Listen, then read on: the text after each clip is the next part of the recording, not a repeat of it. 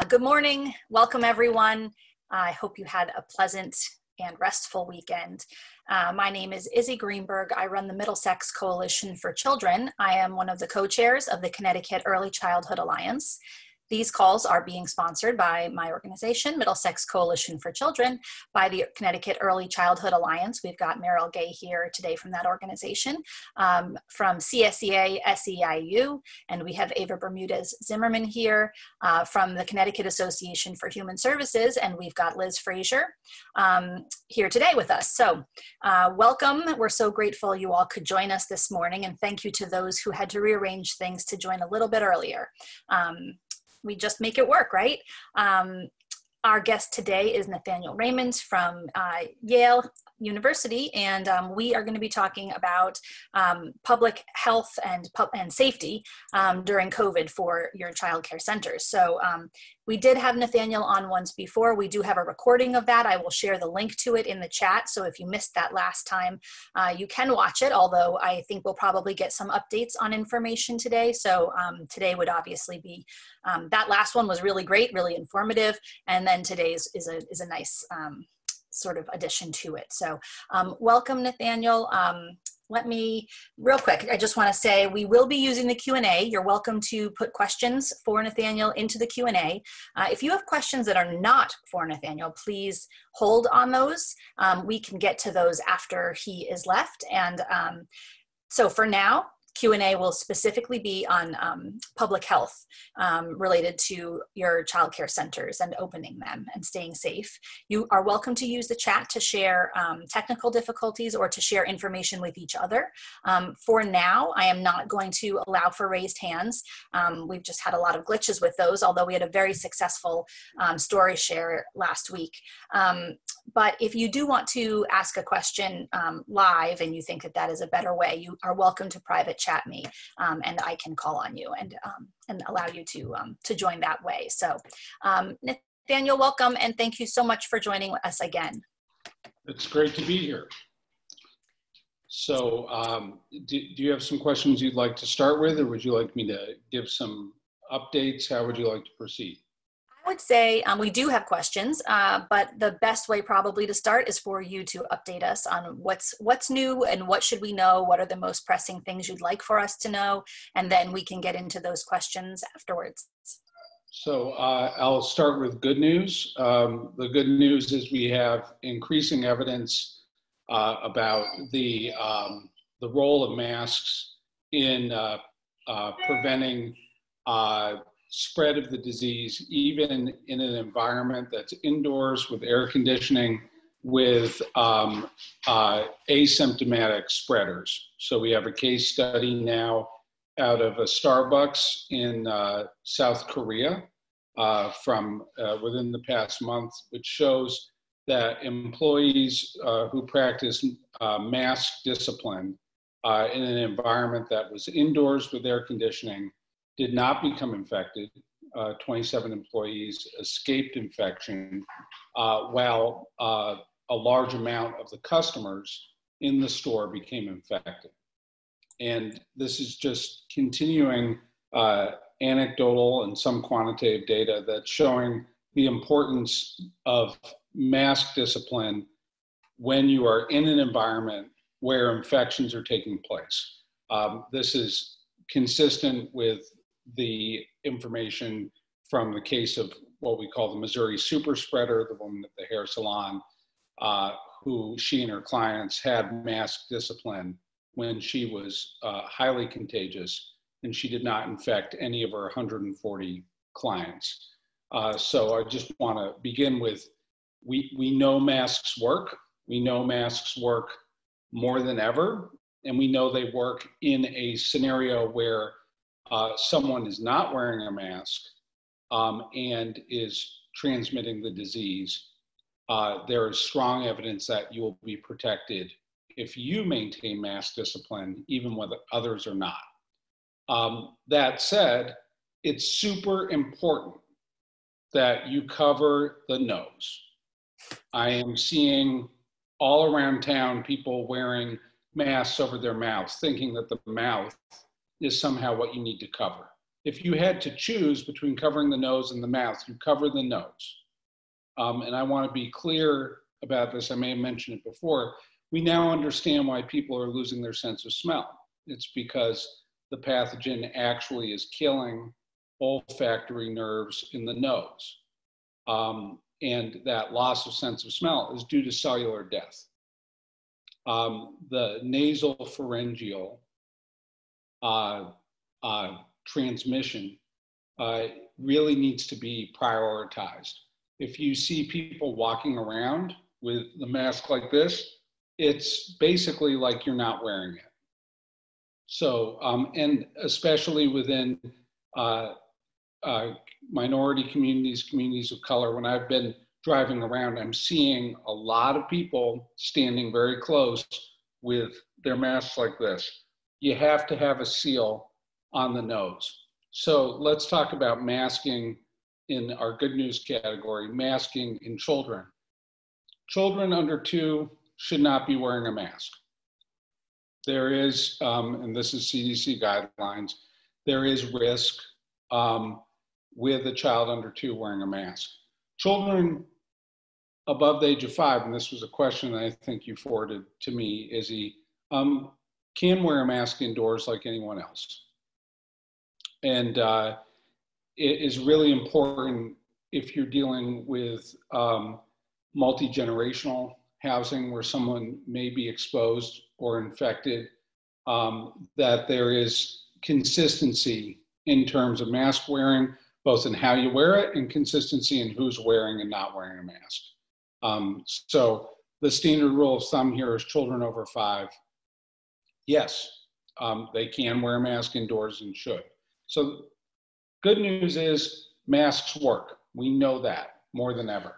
Okay, here's bad news. We have stats this morning from the American Academy of Pediatrics that really the trajectory of this disease is shifting in the United States, and it's shifting towards children.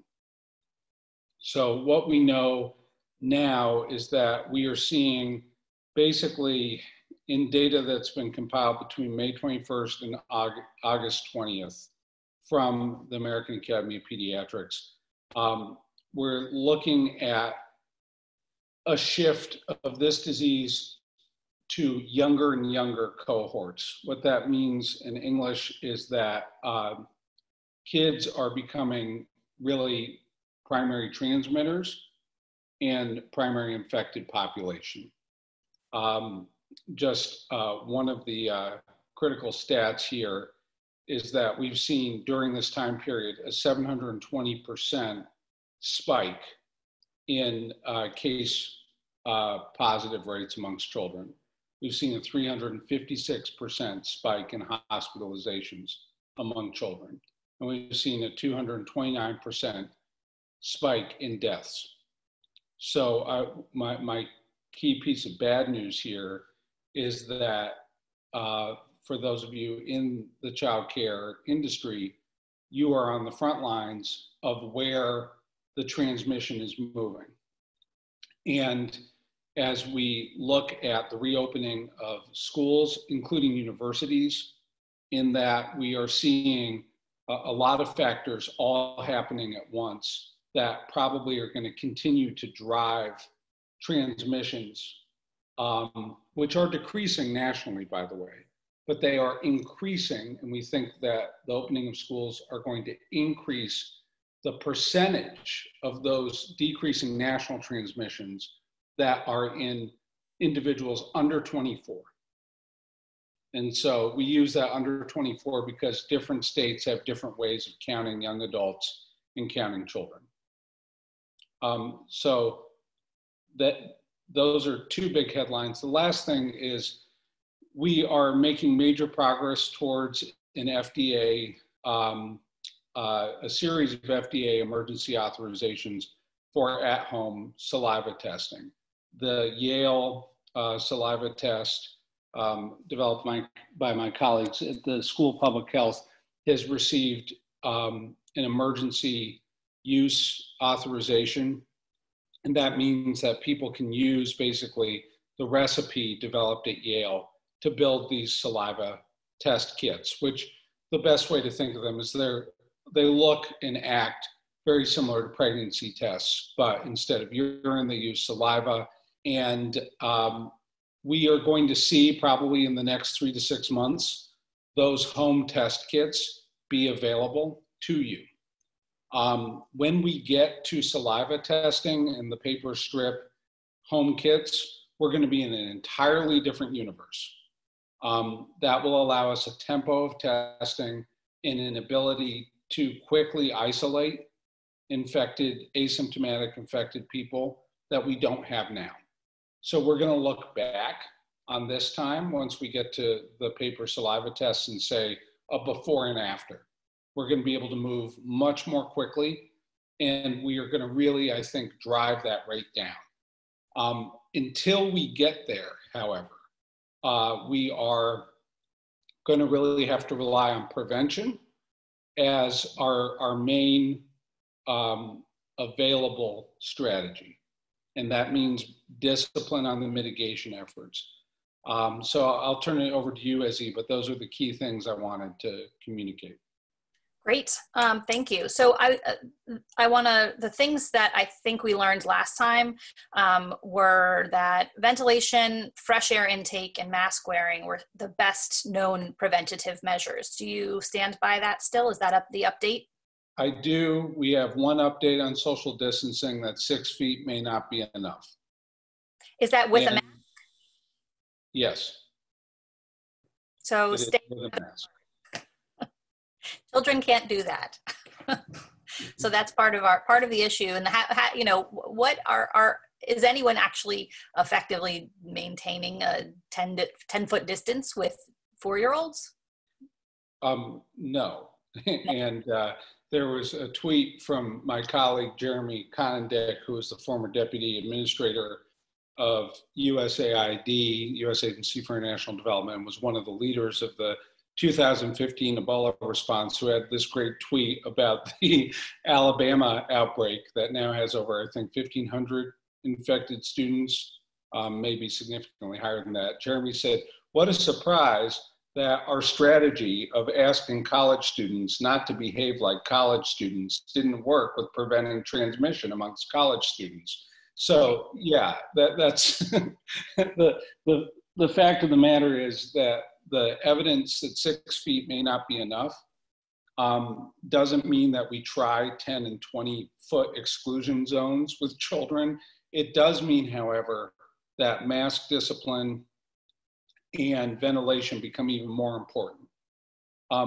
Don't abandon social distancing, but see social distancing within the context of what that 6 feet may not be enough news really means, which is that the droplet range of the aerosol may be wider than we expected. That's what that's saying. And so it just means that you have to put more emphasis on mitigating the potential spread of the aerosol. And that is mask and velocity of air and refresh through ventilation. And to be clear, did you say social distancing?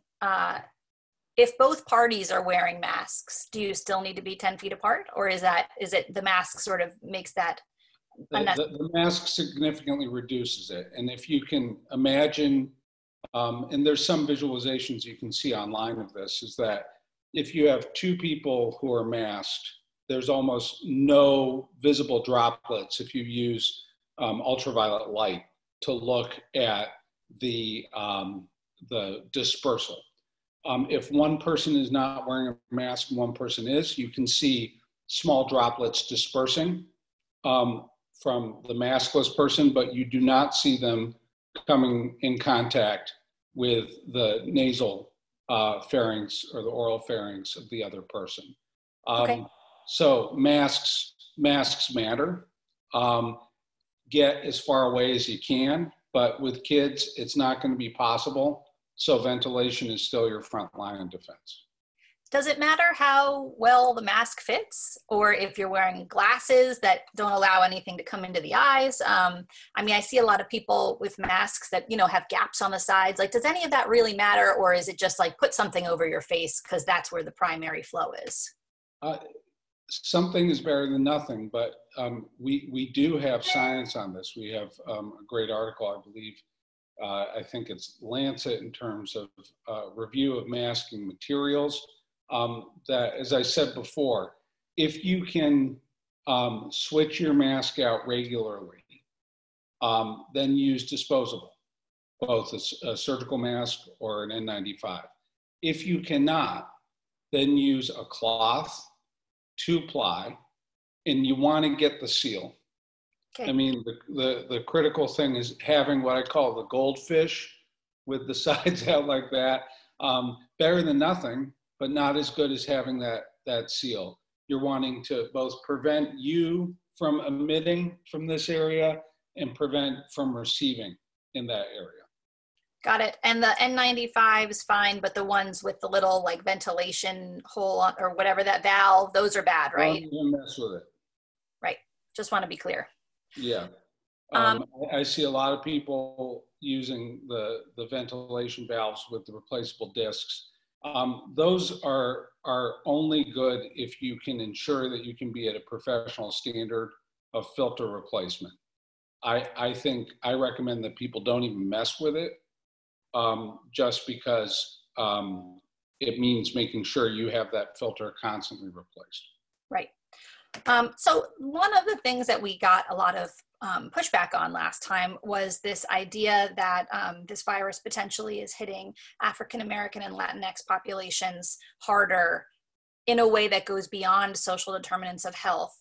And from what I understand, I just want to make sure we're clear about this, that your impression was that those communities should be especially protected because there seems to be some link between, like a similar thing to the way sickle cell interacts in the body, that this affects people beyond just social determinants of health, and that understanding and knowing that helps to have a vaccine that works for everyone. Yes. White people, or not just those less prone to sickle cells types of things. And I know that's probably, I'm using these terms less scientifically than I should, but I want our community to understand, because there was a lot of questions that arose from that conversation last time. Let me say one sentence clearly. Positive. We have enough evidence to know that there is a genetic factor at play here. Yeah. And that requires us morally as public health professionals, and I don't call myself a scientist per se, but as a public health professional that teaches response, it is essential for us to understand that, because now that we are in a vaccine development phase, let me give you one example of why this matters so much. We need a vaccine that is generalizable and representative to all the communities that are affected by this virus. If we do not have in a stage 3 trial a vaccine test population that includes all communities, particularly African American and Latinx communities, and if we don't have a vaccine, or should I say vaccines, that can be used by all of those communities to an equal standard of protection, then we are fundamentally leaving Latinx and African American communities exposed. And so we have enough evidence right now to know that we have genetic factors that are increasing susceptibility. We know that. How, the mechanism by which, is not resolved. Is it happening? Yes, it is happening. And so we have to build our strategy with this pathogen as it relates to vulnerable communities, communities of color in this country. We have to have 4 aspects. 1, social determinants of health, as we talked about before. The second is the right research to understand genetic and biological factors so we can protect these communities through vaccine design.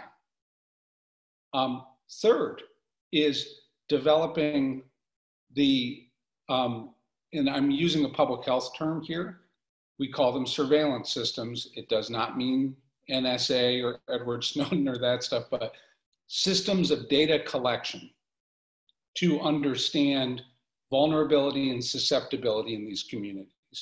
And fourth, front-end loading resources to the places where we need the testing, the mitigation to be prioritized. So that's how we're going to beat this thing, by seeing all four of those factors. One of those factors is genetic and biological links. We know that. What we do not know is exactly how that mechanism works, but we do know it's happening. And is it still also apparent that this seems to be affecting men more seriously than women, or in different? I would say broadly yes, but as I said before at the beginning of the call, we are seeing the epidemiology, the patterns here, they're starting to change. Yeah. Okay. And so one thing to bear in mind is that what it looked like at the beginning and what it looks like now is different. One thing has not changed, which is that communities of color, though the age cohort is changing, communities of color are still being disproportionately affected. We know that. And it's really important that we respond to how the transmission pattern is changing. That said, we aren't seeing so much of a change in terms of what communities are being most devastated and what communities have the highest mortality. As morbidity is changing, fine, but mortality is still very focused. And this is true in Connecticut within the past week, and it's true nationally, that it's primarily communities of color that are disproportionately experiencing fatalities. Right. Okay, thank you for clarifying that. I appreciate it. We've got a lot of mask questions. So one was that we learned last time that the virus loves humidity. So is being outside on humid days, excuse me, riskier, or is it still outside is safe no matter what the humidity? Outside is safe. Okay. It's about humidity and indoor environments. Okay. So some things we've seen that are being studied to try to understand this is we've seen a large fatality cluster in Mexico City in a giant walk-in freezer at a indoor market amongst tomato salesmen. A large amount of tomato salesmen have died after, it appears, exposure in an indoor freezer environment. We're trying to understand, particularly as we head into winter, how humidity in cold environments relates to transmission, because we are not seeing a ceiling and a floor in terms of heat and cold that's killing this thing. Okay. But we are seeing relationship to what basically adherence to particles. It's getting sticky with stuff in the air, and that seems to happen in cold environments and seems to happen in hot environments. To be very clear, outdoors on a humid day does not seem to be any different than outdoors on a dry day. What we're talking about with humidity is indoor humidity. And if kids I see people running humidifiers, that's a bad idea. Okay. If kids are playing outside on any day, are the masks necessary, or is outdoor space a time when they could take a mask break? That's a good question. I'm trying to answer this from the basically the pragmatic perspective of really what's going to work. I think it's what type of play are they doing? If they are playing close proximity and there's a lot of physical contact, like they're in the sandbox, they're climbing on top of each other on the jungle gym, you want a mask. If they are playing a running game, if they are doing like soccer, then I don't want to call for lax mask use, but if you had to choose, if they are on top of each other, masks on.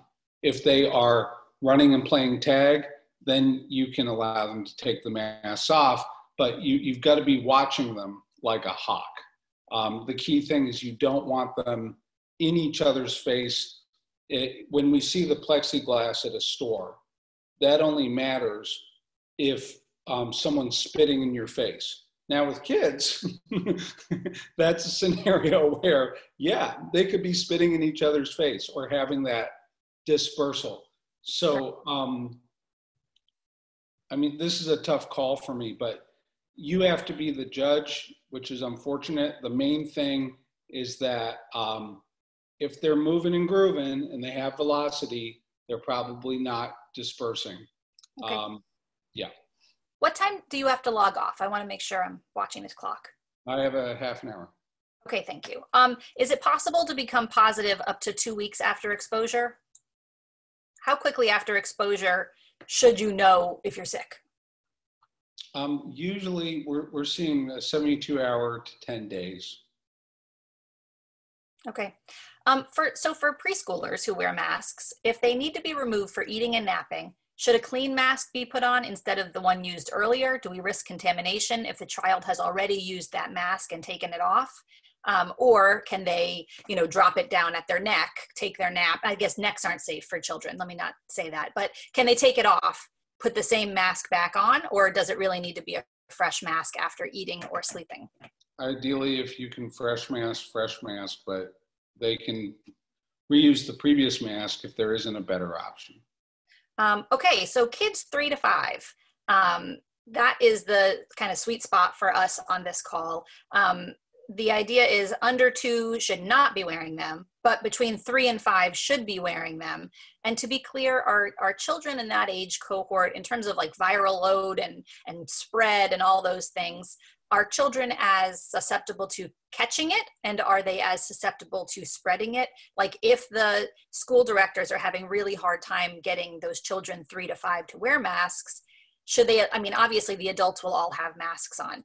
Sort of how far do you go, and how important is it that that age group be wearing them to keep everyone safe? The evidence is evolving very quickly here. I don't think we're disaggregated in our data to a 3 to 5, that 2-year period. But we do know that once you get to 12 to 13 and over, they are behaving more and more like adults in terms of viral load and transmission. When we are under that and the lower we go, we're seeing lower rates of transmission. Still some very disturbing numbers in terms of viral load, but viral load doesn't mean risk of transmission. And so we're seeing with these younger kids, yes, they are less, they're less virulent spreaders than older kids and adults. That is true. That's Okay. what the evidence suggests.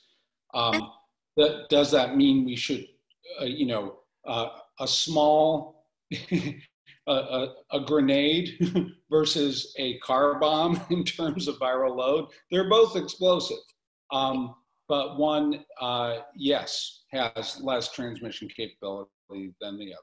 Right. And then is the droplet range as big for small children? Do they need that more than 6 feet? Or like, are they not powerful enough to spread it in that way? I can't evaluate that. Okay. I don't know. What I do know is that one of the things that increases droplet range are the activities that you do. The most worrisome ones are singing and shouting. We have multiple examples of choir practices without any HVAC, any indoor air conditioning, infecting large amounts of people in a room because they were singing together. And this relates to kids in the sense that kids like to sing and shout and be loud together. Those activities without a mask are basically creating an environment where the human body is behaving like the air conditioning. It is blowing the particles, and singing and shouting do that very, very well. And 3 to 5-year-olds sing and shout very, very well. And I should say, this is really, we're talking about 2 to 5-year-olds. I misspoke. So under 2 should not wear a mask, but from the time you turn 2 and up, that a mask is recommended? Yeah, I mean, 2-year-olds and under, it's considered a risk. for potential suffocation. Until you're Go ahead. until you turn 3? Is that, I just want to be clear, that The, year the, 2. the guidance is 3 and above masking. So how do you keep those children under 3 safe if they're not wearing masks? Just by everyone else wearing masks and having good ventilation, you hope for the best? That is currently what is available to us. Okay. Yes. Okay. So I'm saying that's what is available to us. Does that equal safety? I can't say that. Yep, understood. So in terms of humidity, should people be running dehumidifiers in their spaces if they have them? Like if the air conditioner has a dehumidify setting, you know, should they be using those kinds of things? I think what they should be, don't focus on controlling humidity, focus on controlling air exchange. Okay. So, you know, this is the thing, is that your number one priority in terms of ventilation, the number one thing you can do to best effect is getting positive air exchange with a good airspeed going in your space. Now, if people are considering dehumidifier use because they're not able to control their windows and their air exchange, then we need to go back to the main problem, which is how do we work with landlords, with people who control the physical infrastructure that we're in to try to get that air exchange and that velocity. Does that make sense? We've got to stay on the primary problem. I think managing humidity is significantly less important than managing air exchange and velocity. Do air filters fall into this same kind of category? Yeah, so we're learning some things on air filters.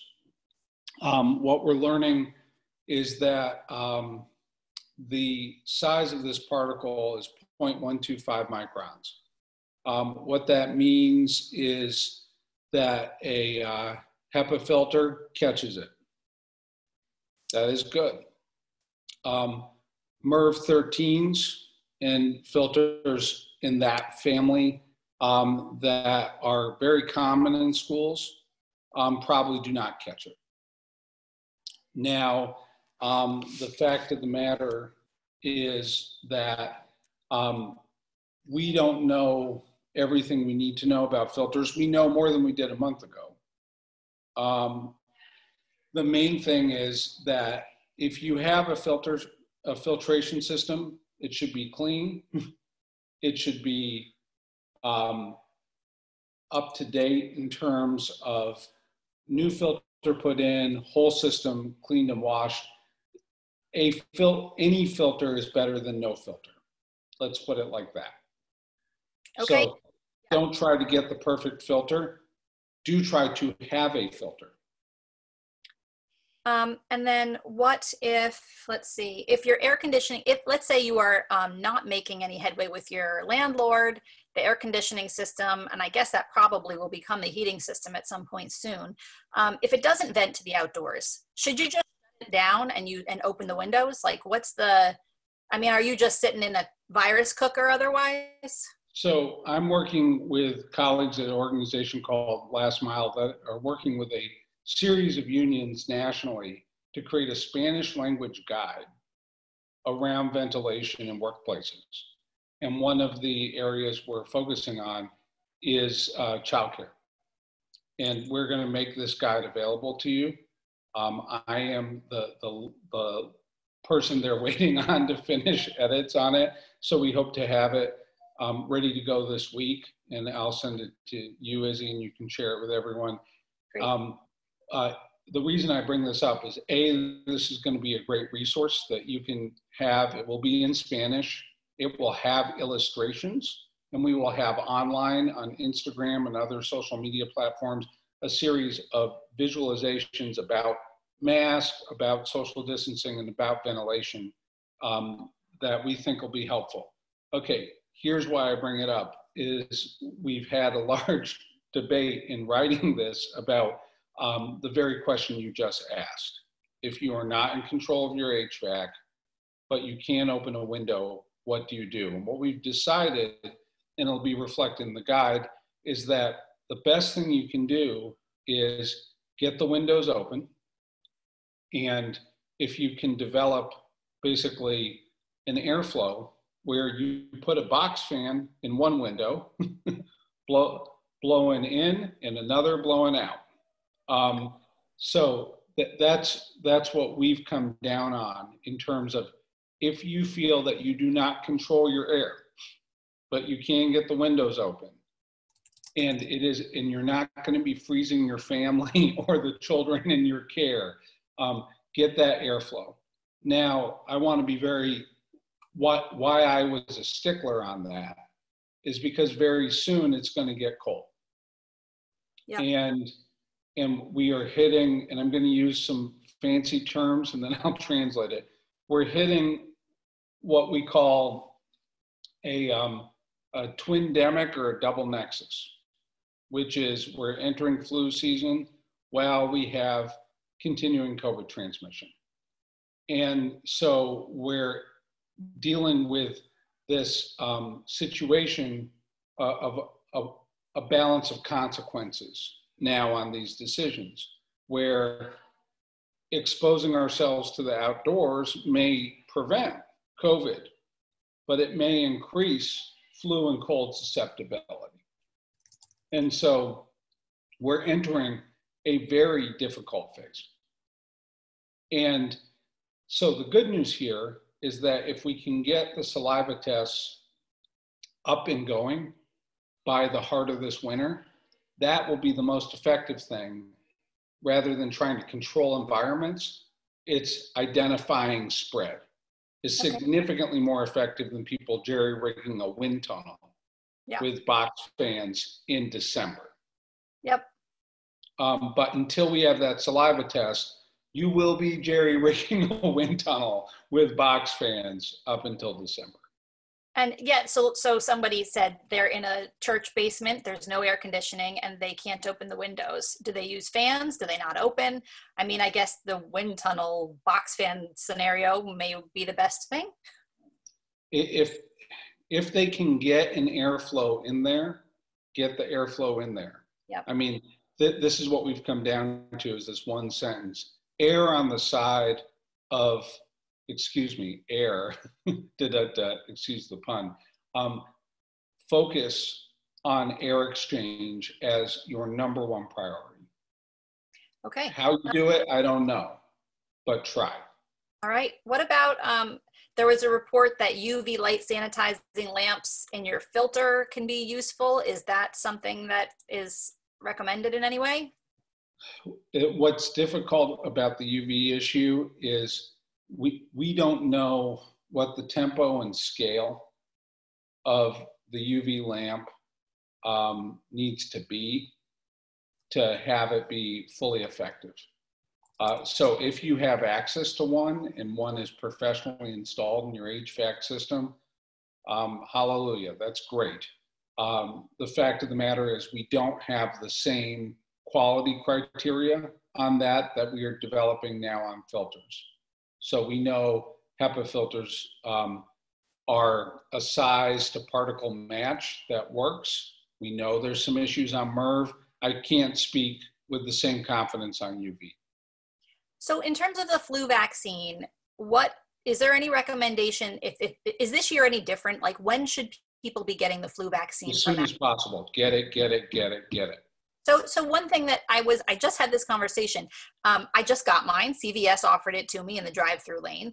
And someone else said, boy, that was irresponsible of you to get it because it only lasts 3 months and it's going to hit you at the worst time. And I don't know if and I was going back and forth thinking there's logic to both of these things. So, is getting it now going to make you more vulnerable in the heart of the winter, or just get it now and, what happens later? The public health guidance from CDC and HHS is get it now. Okay. We don't, public health is not about predicting the future. It is about forecasting, which is not the same as prediction, forecasting to the best minimum viable strategy. what the data recommends. And right now, get your flu vaccine is the best recommendation. So someone's saying that getting the flu vaccine can also depend on your age. Is that? Yeah, and you go to your doctor, you go to CVS, they are going to know whether there's a age issue or a comorbidity issue, and they're not going to give you the vaccine if there is. Are oscillating fans effective if that's all you have? Does it have to be a box fan? Just any fan, air movement in general? Yeah, I mean, some movement is better than no movement. Great. More movement is better than less movement. And even if you do not have access to an open window, getting things moving in that enclosed space is better than having it be stagnant. Great. Hold on, Liz, it looks like you have a question. Go ahead. I have a quick question. I just want to debunk something possibly so that people don't start looking into it. There's been this thing about burning alcohol candle burners that destroy the virus. It seems like it is all bogus. No, don't do that. I just wanted to make sure, because I just saw it yesterday, and before people start having people trying to sell them these things, I just wanted to see what the science is. No, we have no science on it. So in the absence of science, don't do it. That's really very helpful. Yeah. That's, they're going to start coming up with these things that are going to stop this virus, and we want to make sure it's only the science that we listen to. So yeah, right now we know what stops this virus: covering your nose and mouth, getting air exchange, getting airflow, keeping the distance that you can keep. This is a respiratory virus through aerosol spread. It does not seem to be a surface spreader. It does not seem to be anything other than a severe respiratory aerosol droplet pathogen. And so that means masks, distance, get the air moving. So until we've got test and vaccine. So can you talk, there was another question in here since you just mentioned it, on surfaces and cleaning, and obviously child care centers clean all the time anyway, but can you talk about the surface piece since you just mentioned it? Yeah, I mean, you should be washing your hands. You should be using hand sanitizer. Is that the primary means of attack here on this thing? No, the data does not suggest it. If you think back to the beginning of the outbreak, CDC was not calling for masks, and they were saying, wash your hands, wash your hands. Now it's mask, mask, mask. Oh yeah, you should wash your hands too. So here's the term, fomite. Fomite is the term we use to refer to surface transmission. This does not appear to be causing super spreader events through people touching a surface.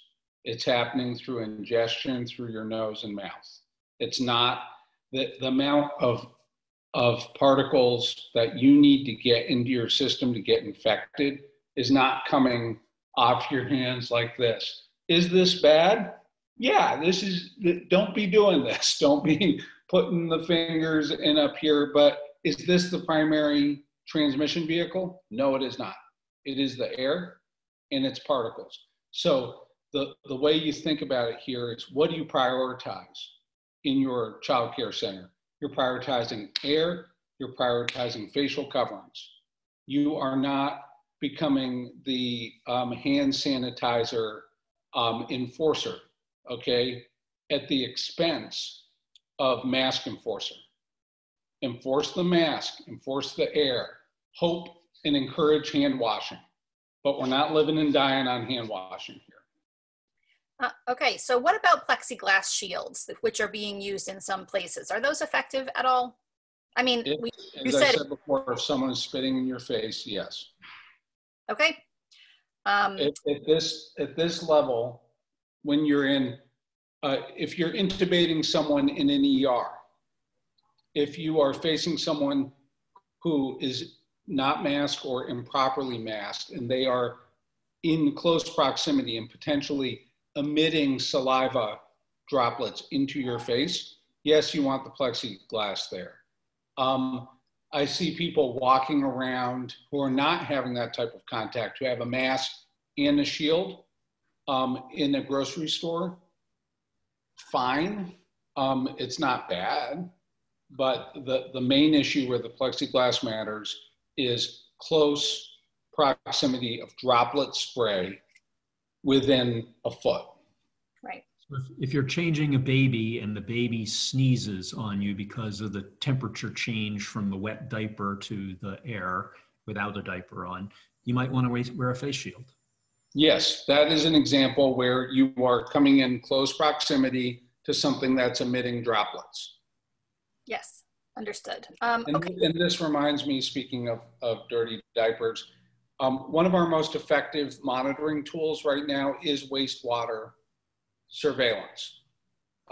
Just this past week, a cluster was observed and interdicted, was stopped at Arizona State University through the use of wastewater measurement. And it really, just to watch where things are going. As we get a handle on this, two of the critical tools are going to be the saliva test, and I talked about the home test, and also giant population monitoring tools like wastewater. And that's starting to come online in some communities here in New Haven and in Connecticut, where I think we're going to be seeing municipalities being able to see large population spreads better than we could a month ago or 3 months ago. So that's another piece of good news that's happening. So if somebody writes in a family setting, which is typically in a home, if there's children that are, sick, so many different ages. So we've got babies in the, 12 to 15 months, there's 4-year-olds, there's a great number of kids, it's in a home. In terms of keeping people distant, I mean, it doesn't, if that is not really super possible in a home setting, we're again just going back to masks and ventilation. Does keeping the children of different ages in separate rooms have any impact, or like the air is shared, so it wouldn't seem like it would? I just want to be clear about it. That's a good question. This is the first time I'm thinking about the issue of different ages of children in a multi-gen setting. Most of the thinking that I've been engaged with on multi-gen is elders in a home with children. And this doesn't answer your question. I need to think about this. But our main focus has been keeping the elderly and comorbid populations, those with a disease, a pre-existing condition, away from the kids to protect the elder population. In terms of separating age groups of children into different cohorts, I don't think we have good at-home guidance on that. That's something I will focus on with the guide. Okay, great, thank you. I mean, yes, a lot of our centers might have preschoolers in one classroom and toddlers in another classroom and infants in another classroom, and sometimes they end up sharing spaces. Some are in groups together. So we definitely have birth to 5 in the same building, in the same air conditioning zones, and potentially in the same rooms. So that would be useful. We are seeing 12 to 13 and above being one cohort of transmission that's more like adults. Okay. And underneath that 12 to 13, that is a different cohort. And I don't want to draw some magical red line, yep, but I'm just saying that you should really focus on, if you have to divide them, you've got your 13 and above group and your 13 and under group, if you have to set a line. Does that make sense? We don't have a lot of 13-year-olds probably in our settings, but there's some, and certainly as schools are going on hybrid models and families are looking for childcare, we're going to have a lot more school age and middle school children potentially in some of our centers. And so this will become a bigger issue. So if there are centers that have typically served under 5-year-olds, but now maybe taking in some school age children, is it best to keep those populations separate, both for bubble, because those students may be in an actual school Monday and Tuesday, and then be in this childcare facility Wednesday, Thursday, Friday, so there's a bubble break there. But is there also kind of like, because of age and the way they spread it, should those populations be kept separate if possible? Both the behavior pattern of those older children and what we're seeing in terms of differences in transmission, yes. Okay. If you have to draw a line and you are having those older kids in with the younger kids, separate them, yes. Okay. Do people need to rethink it? If they got a flu shot now, do they have to also plan for another one in 3 or 4 months? There will be national guidance at that time from CDC. Follow that guidance. Okay, thank you. And how about temperature checks? We're hearing they're less accurate, but it's also, we're dealing with children. Should we stop doing it? Is there a reason to do temperature checks? You should do temperature checks if they are required by the state or your municipality. Frankly, I feel that the term I use is a term that was popularized after 9/11 with the TSA in terms of preventing plane hijackings, which is security theater. I feel that the use of temperature checks is public health theater that is often used in the absence of a best practice comprehensive response. And here's why, is that those that we're most worried about are not symptomatic at all. And so, frankly, temperature check tells us that someone is at this part of the curve of the infection cycle. And that's good to identify them, but in terms of preventing the main spread we're concerned about, it has no relationship to that. So does that mean that it's not a useful diagnostic? It may have some use, but it is not. The question is whether is it about optics or about what it actually tells us. It's more about optics. Yeah, there was a great article I read about hygiene theater, and that a lot of this surface cleaning and these kinds of things that are happening are meant to make people feel better, but they're actually doing very little in terms of protection. And I guess that's the same with a lot of the surface cleaning, like do your normal surface cleaning, but you don't need to go crazy with it. Don't go crazy. I mean, the fact of the matter is that we've only seen quantitative evidence that one strategy really, really works. And that's masks, masks and distance. We have seen no quantitative evidence that suggests that nuking every surface in your facility with hand sanitizer is the key to success. Okay. And so in terms of, if a family is saying, you know what, for whatever reason, my child can't wear a mask, does the center need to say, you know what, maybe that child can't come to school? Or like how strict are the recommendations around this? It's hard, in absence of a mandate from the state, it's very hard for our providers and centers and educators to be strict on parents, because parents are saying, well, the governor's not saying I need to do it, or Office of Early Childhood's not saying I need to do it.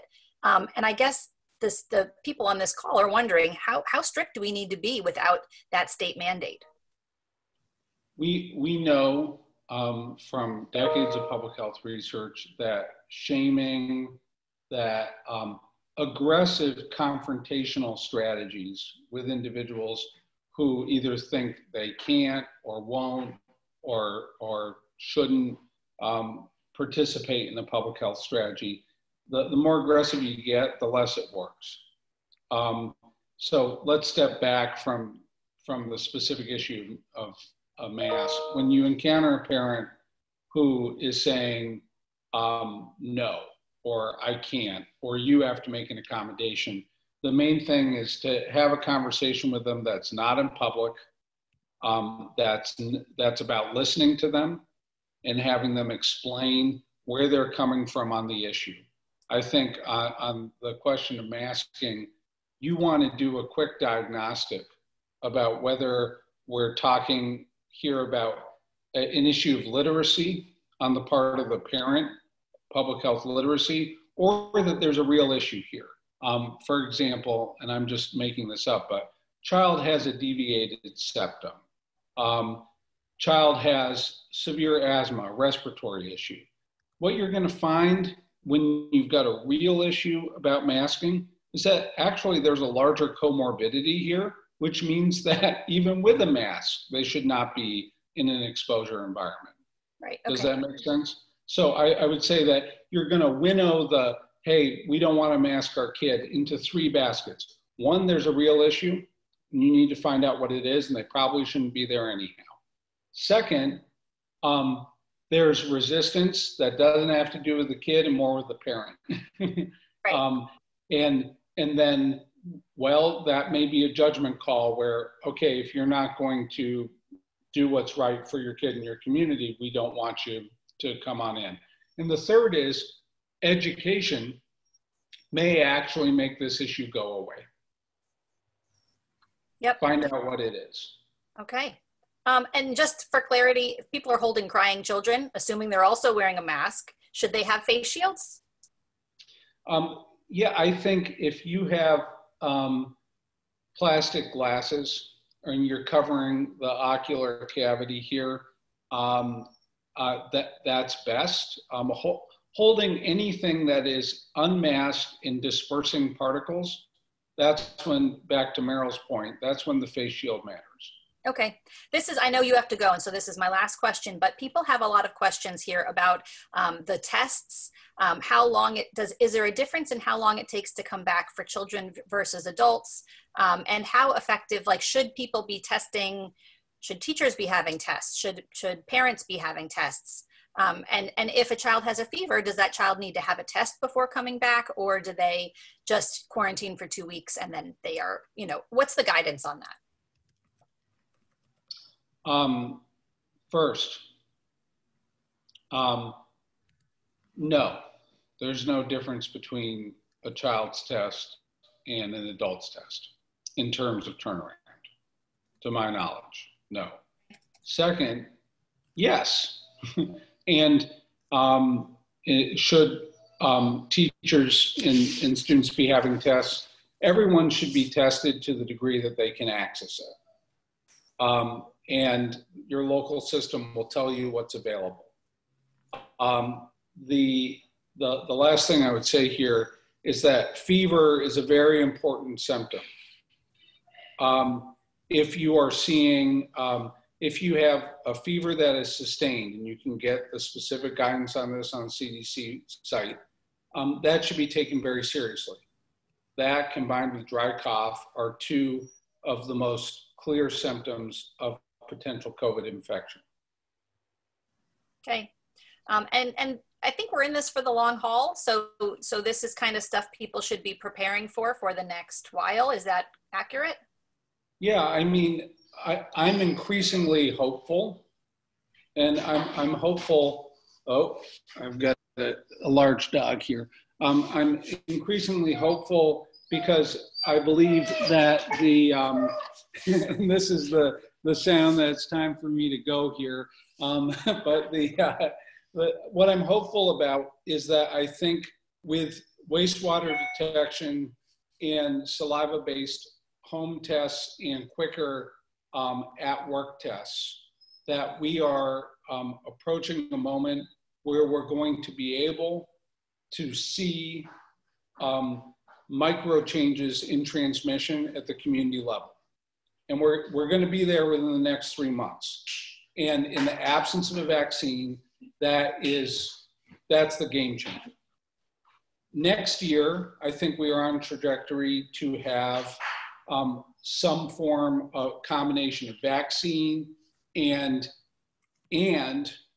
increased, improved treatment options and multiple treatment options. We're already getting there. So mentally, you guys need to lock in here. And what I would say is 3 month, little 3 month spurts. The next 3 months are going to be like it is now. I think within 3 months from that, we're going to see some change. Within 6 months, we're going to see more change. So let's continue to check in. And I'm going to get you that guide. And we're thinking in little 3 month bites here.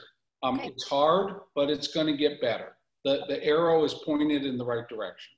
Excellent. I know you've got to go. Thank you so much for your time this morning. We will hopefully do this again. And have a great day. Thanks so much, Nathaniel. We're very grateful. Thank you, everyone, for everything you're doing. Bye, guys. Bye. Okay. We actually got through everyone's questions. I honestly can't really believe that. And so thank you to everybody who's kind of working in the background to help us get through them. There is maybe one more that just popped up, of course. This is, so some people I think jumped on late. There were some redundant questions to things that had already been answered. So I would also recommend that people maybe go back and watch again later.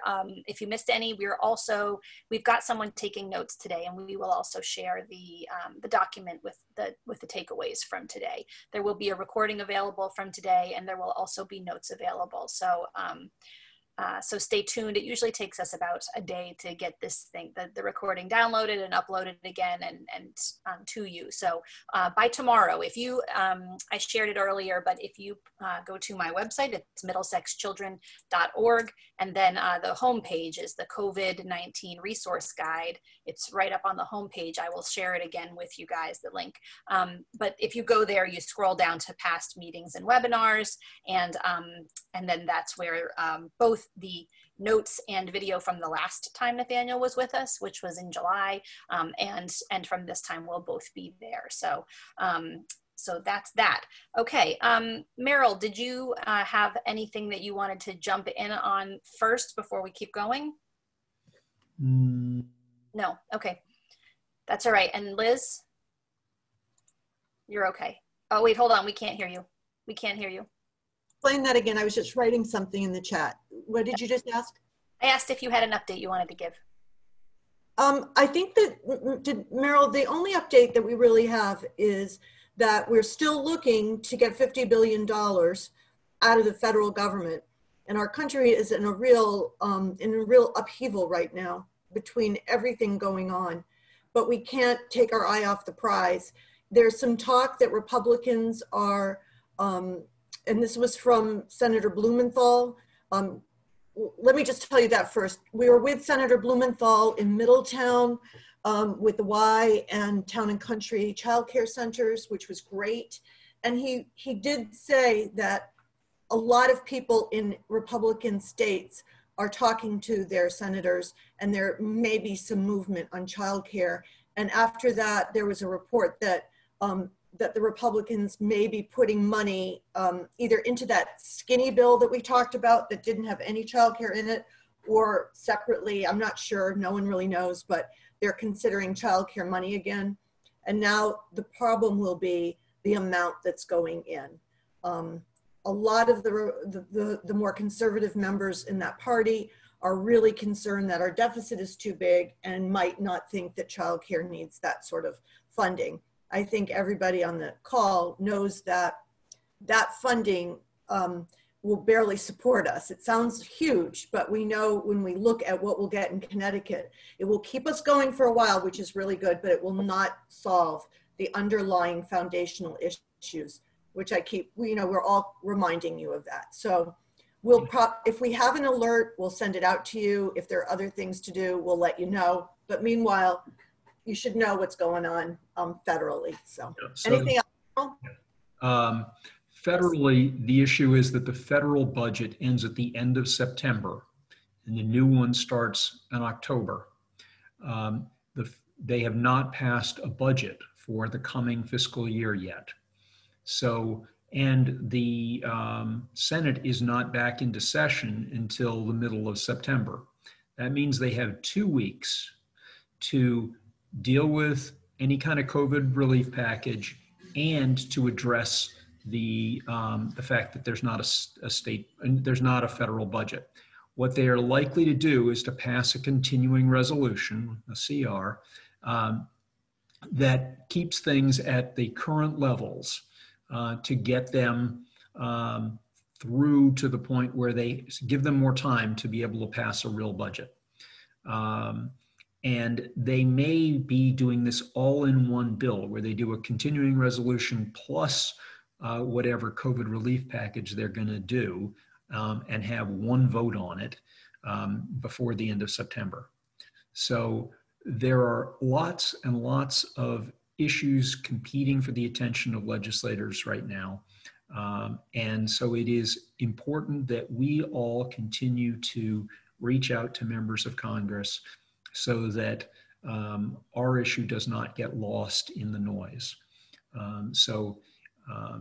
If anything has changed at your center, or you just haven't been in touch with your member of Congress recently, your 2 senators and your representative in Congress, please reach out to them. Send an email, make a phone call, tell them, what's going on. If you're operating at 60% capacity and you're losing money, let them know that. If you've got staff who won't come back because of concerns about health and you're struggling to find staff, let them know that. All of those things, they need to understand that childcare is in a dicey situation right now, and we really need help, and it needs to get included in this next package before the election. Great, thank you. So let's see. There's a question we have here that says the OEC updated the group size to 16 in an email dated 8/20 and said a formal memo would be coming out. Has anything come out yet? Programs are waiting to enroll families until the OEC makes this change formal. Have you heard anything? Meryl, Liz, Ava? I heard that they were going to increase it, but I haven't gone to look to see if there was a formal memo, just the letter that I saw earlier. Right now?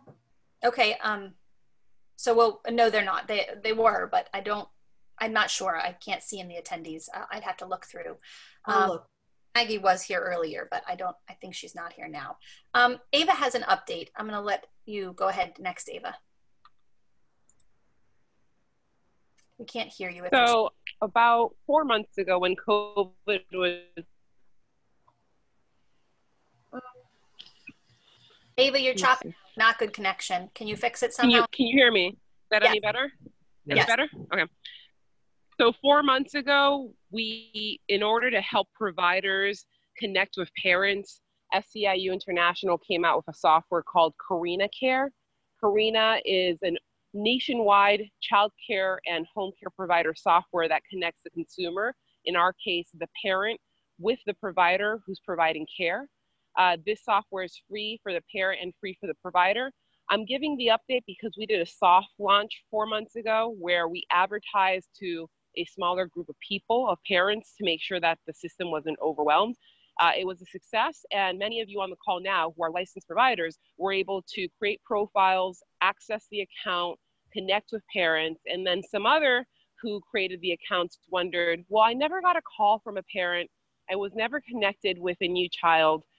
What happened? So for those of you who created that profile and never quite got a contact from a parent that was a successful pairing, so that way you could have someone in a new child in your daycare home, it was most likely because we weren't fully advertising and we weren't open nationwide. This was a soft launch. Now that should change. We are opening the floodgates to everyone and anyone. So if you created a Carina profile already, just be on the lookout these next 2 weeks. We're doing Facebook marketing. We're also going to be doing online marketing. We're in conversation with Beth Buy for an email blast. Hopefully, if her team is a go, for an email blast to parents on the OEC listserv. Hopefully, I can also connect with Liz to do the same with sort of that Cause has. But just want to prepare you that if you do get contacted by a parent, to not delay. Software is only, technology can easily connect to the parent. You as a provider have to see if you. Okay, I'm going to actually move on. I'm sorry, Ava, but we can't hear you, and it's just making it too whole. Okay, hold on. Let me unmute yourself and try again. Where did I leave off? Parents and caregivers. Okay, so just I'll sum it up with, you have to make sure that on the app, whenever you're using technology to get new clientele, that you're on the app and you're connecting with that potential client, with that parent, so you can have a child. So be on the lookout for emails from us and make sure that you're connecting with the parents on Carina Care, okay? Ava, can you tell us, where do people access the Carina Care software, and can you share links in the chat? I can share a link on the chat, just to be very specific. As of now, the Carina Care link is only open to licensed providers. We have not expanded to center care as of now, and we have sent the link to any provider who's within the SEIU CSEA system. Sorry about that. Okay, thanks, Ava. Meryl and Liz, can I go back? We have a couple of questions in the Q&A. There's questions about increasing numbers in home daycares, any emphasis on infants and toddlers. People are really struggling with low enrollment. Anything to add to that? Yes. So during the summer, family child care can take 3 kids who are school age, and under the current executive order, that is allowed. You can do that even though school has started. However, that executive order ends pretty soon. And what that means is that the state legislature needs to reconvene and extend the governor's executive authority to waive rules. And so that is a reason why all of you should be contacting your state legislators. Now, before I was talking about your members of Congress in Washington, but your state representative and your state senator are the people who are going to have to vote on an extension of the governor's executive authority. And that is important for being able to waive rules that otherwise get in the way of things. So, you know, one of those rules, for instance, might be, you know, for a state-funded center, you have a requirement that everybody be working. Well, after our session with the governor thought it was kind of silly that we weren't supporting a job search. Now, he didn't really understand what that costs or anything, but one of the places where we could change this is, we know that the infant toddler care, particularly in the state-funded centers, is having trouble with enrollment.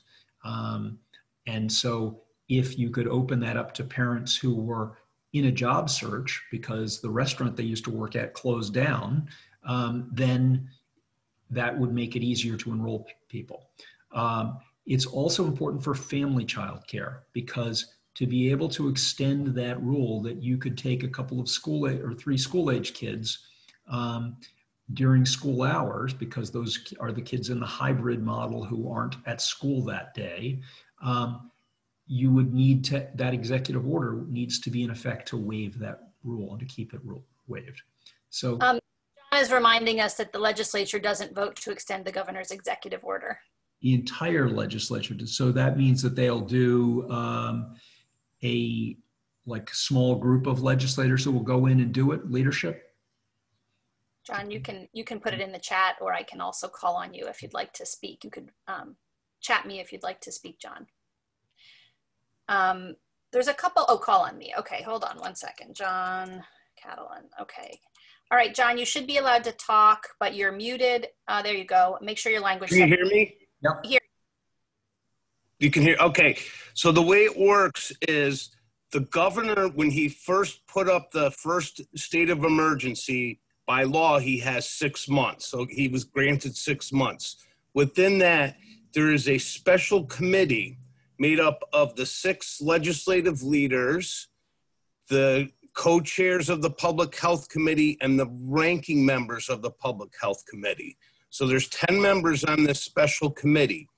The governor can request to extend the state of emergency, and that special committee of 10 then has 2 days to say no.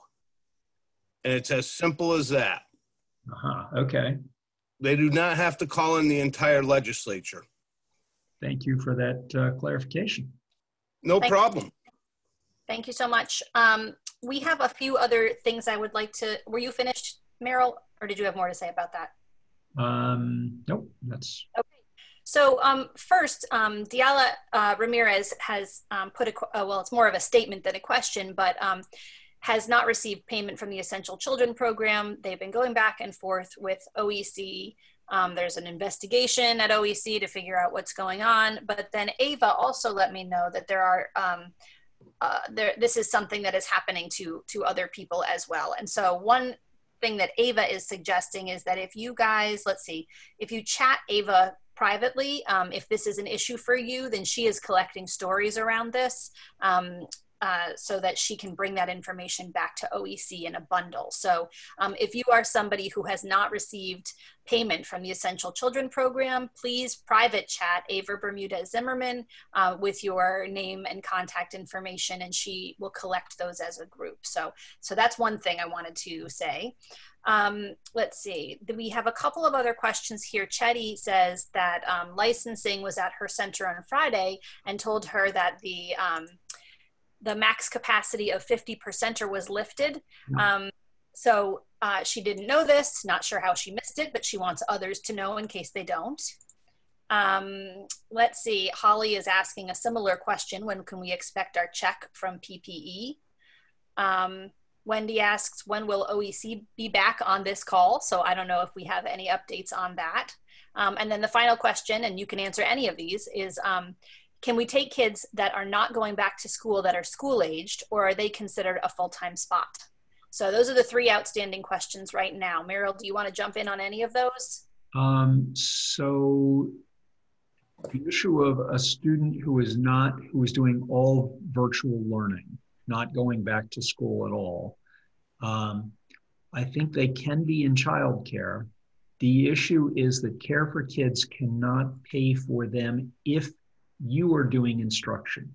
If they are getting all their instruction from their school district as distance learners, then I think Care for Kids will pay for it.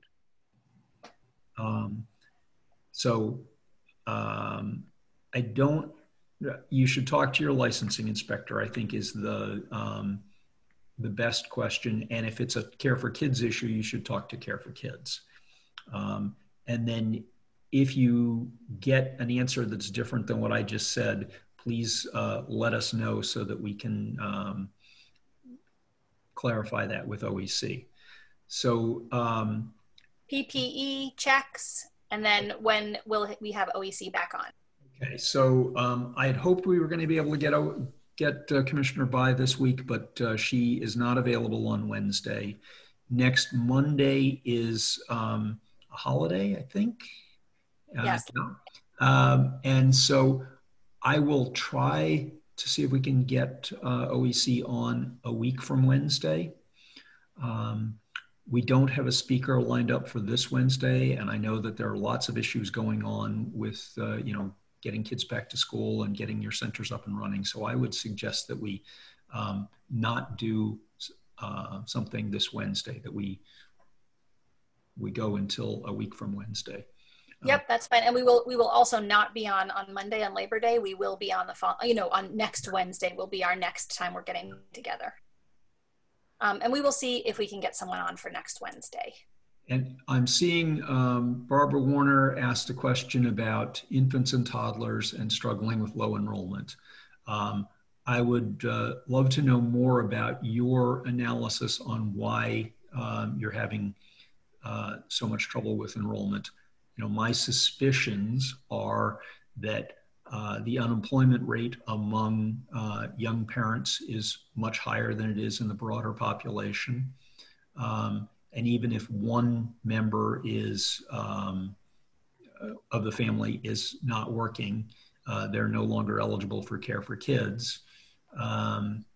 And that families who are struggling financially are not going to be spending money on childcare. You know what though, Meryl, that's something that seems to be a theme, because I think we heard that last week when we were speaking with the governor. I think it was Karen maybe that said that. And then also I know that Town and Country, that they said that. There are others that have been saying the same thing about infants and toddlers. So maybe we should start collecting stories to look for trends in that. Yep. If you're having trouble with infants and toddlers, we can put our emails in the chat. Just email us with your story or your contact information, and then we can start collecting those. Because if this is a trend, we really need to protect those slots and those spaces. And many people can't use those rooms for older children. They would have to all be figured. So, and it's also, I think, natural for people to, I think I just put my email address in a response to one person rather than to the whole list. If it goes into the Q&A, then everyone has access to it. So that's fine. You're fine there. So if Rhonda is saying if the governor doesn't extend the waiver by the 8th of September, home-based providers will be in trouble. Keep an eye on kindergarten, keep an eye on hiked rent. So, there's a lot going on out there. I mean, we're seeing some people are writing in that they are planning to close. I mean, I know this is really hard. So that's why we're going to keep this up. So any information on DCF and payments, I can say that Georgia is not on today, but Meryl, did you have an update on that? So DCF thinks that they have paid all of the outstanding bills.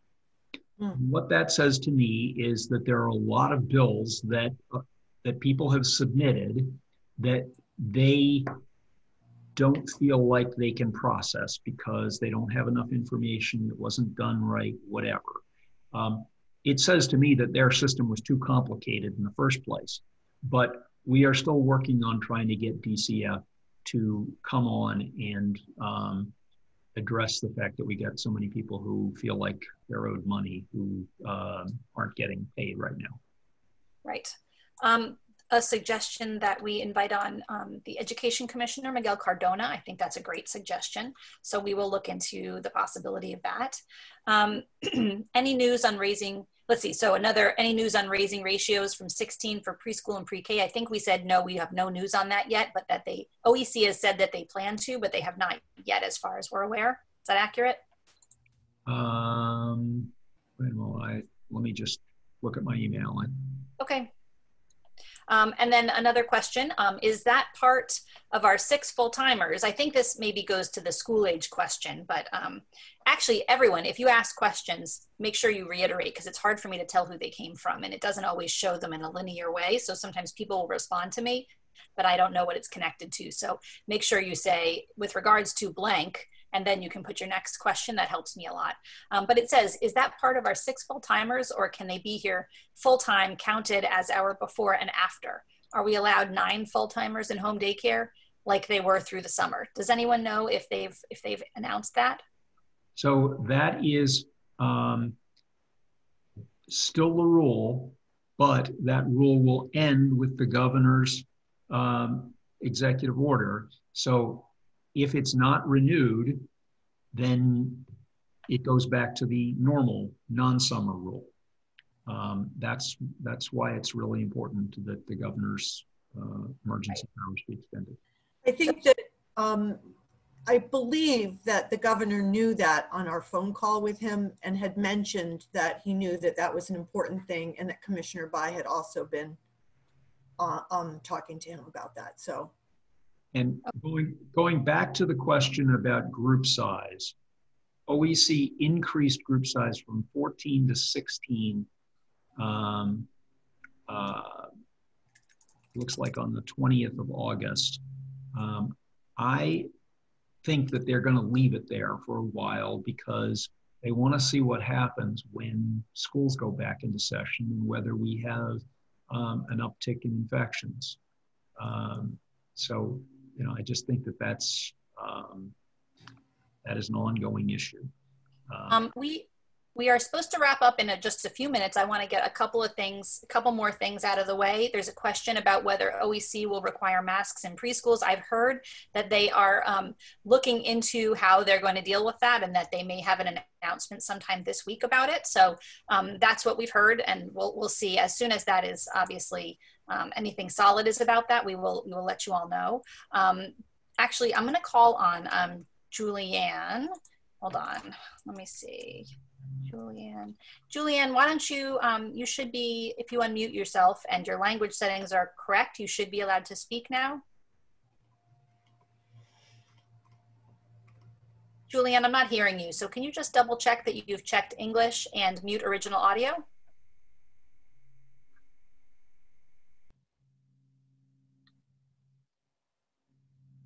We're still not hearing you, Julianne.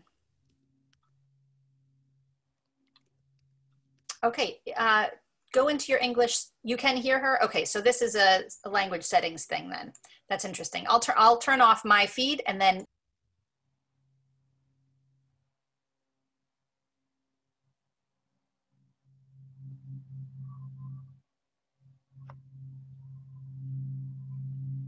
About the school age slots, if they count in the 6 or if they can be the additional 3. And she said, she checked with the supervisor and got back to me the end of that day. And they said that if the child is quote unquote homeschooled, like pulled out of enrollment in the public schools, they count in your 6 kids. If the child is, and my specific question related to a Danbury child that's full-time remote learning, if the child's enrolled in the public school and full-time remote learning or part-time, they can count as your school-aged kids. So they can be the additional 3 kids. They don't have to count in the 6 kids if they're doing remote learning. But again, the same thing, they're getting their education through the schools so that they're in line with the Care for Kids. I see. Okay. Thank you, Julianne.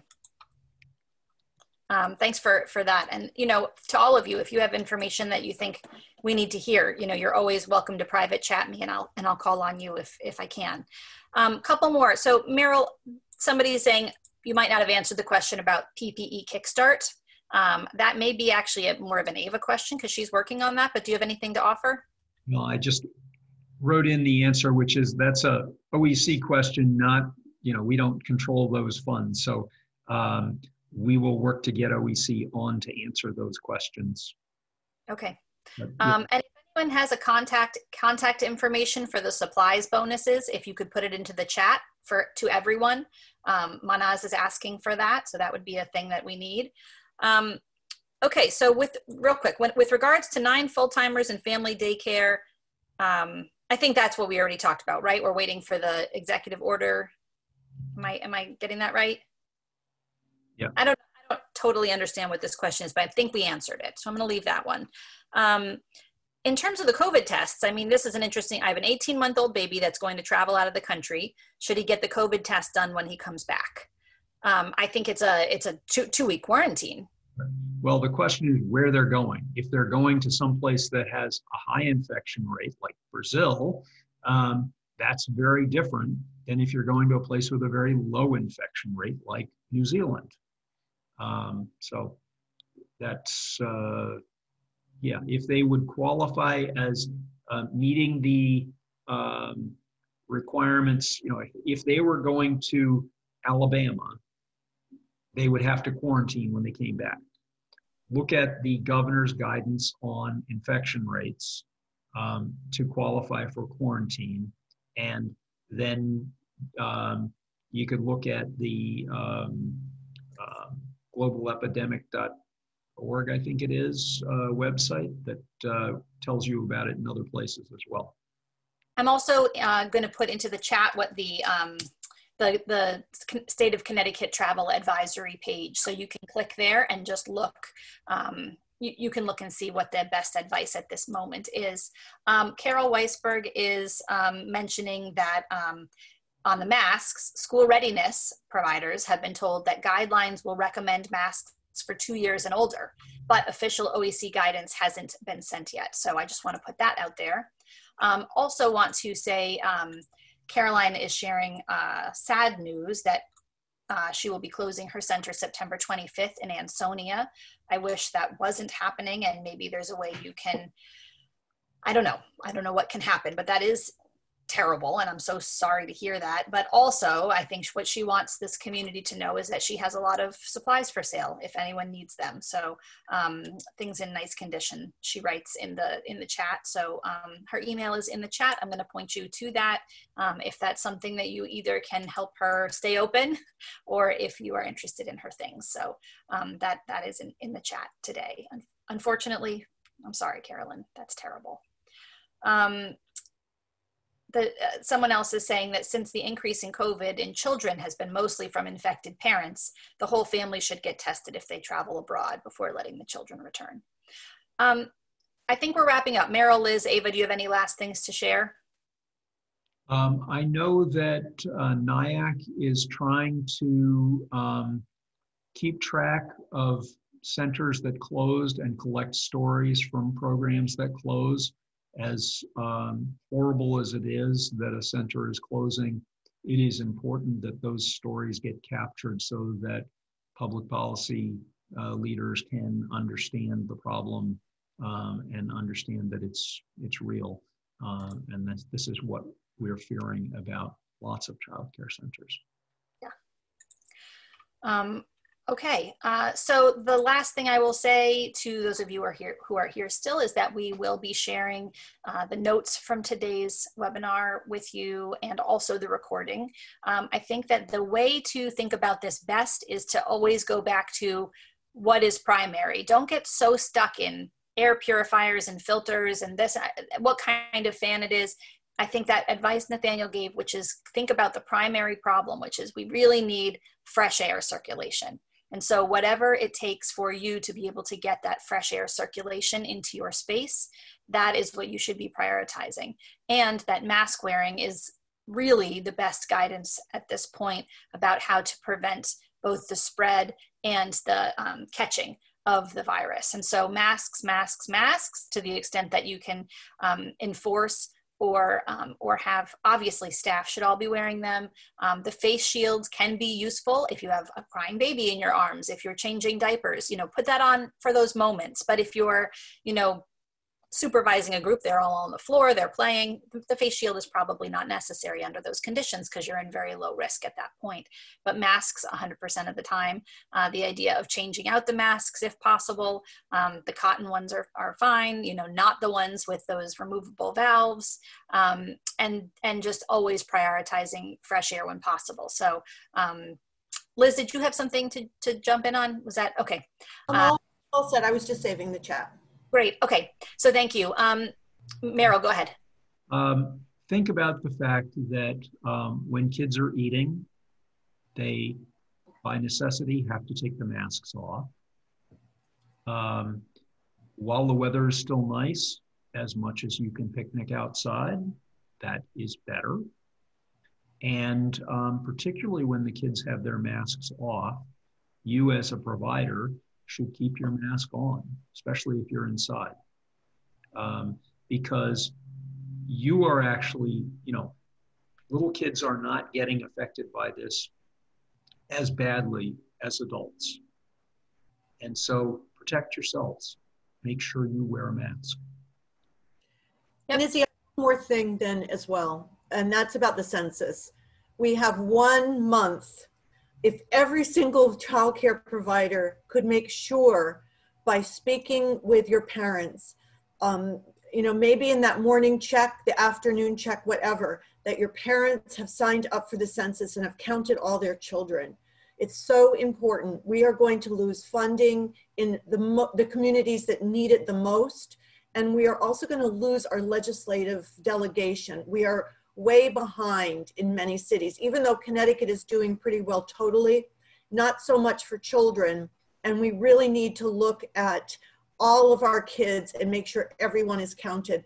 And I will put something on the listserv today about it, but we need to really make sure every single day that we are asking the parents over and over and asking them for the census. Meryl, do you have the census information to put in the chat? There's a phone number they can call to do it. Oh yeah, I can do that. Yeah, a phone number or a link. So that phone number, 844-330-2020, is a toll-free number that people can call. They have multiple different languages available, and you can do the census on the phone with a real person. And so particularly people who don't have access to the internet, that is the easiest, simplest way to do it. Yep. Okay. So thanks, everyone. We are not going to be meeting on Wednesday. Have a healthy, productive week. I hope that you are still able to prioritize yourself, your own mental health, your own wellness. Take that time for yourself. We know that's so important. So to the extent that you can, I hope that you have a peaceful and well week and a restful weekend. We will not see you Monday as it's a holiday, but we will see you Wednesday. I hope you're able to have some fun, not too close to other people on Labor Day. Protect yourself on Labor Day too. And we'll see you again next Wednesday. Thanks so much. Have a great one.